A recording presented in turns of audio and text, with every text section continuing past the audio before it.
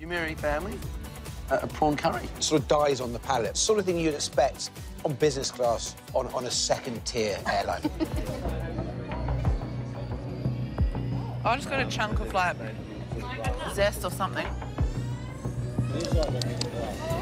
No, I like marmalade, but... And that dough is like... It's still raw. Yeah, it's... Look at that. Raw, and see how raw that is. The bun's amazing because it actually is like biscuit, but yet uncooked as well. So it's a special sort of talent to do that. that looks like the terrain of the moon, doesn't it? The chips aren't great.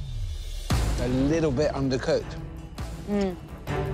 Eating a raw potato chip is not great, but eating raw dough is probably even worse. You know, this is a sort of dish that gives tripe a bad name. It has no flavour.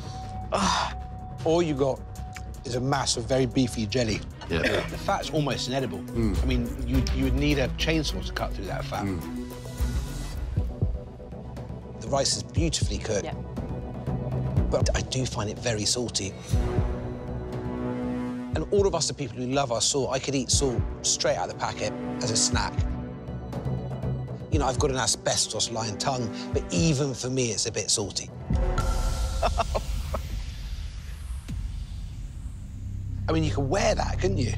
Oh. It doesn't say eat me. Oh, look, it's got whole kernels in it. It's burnt.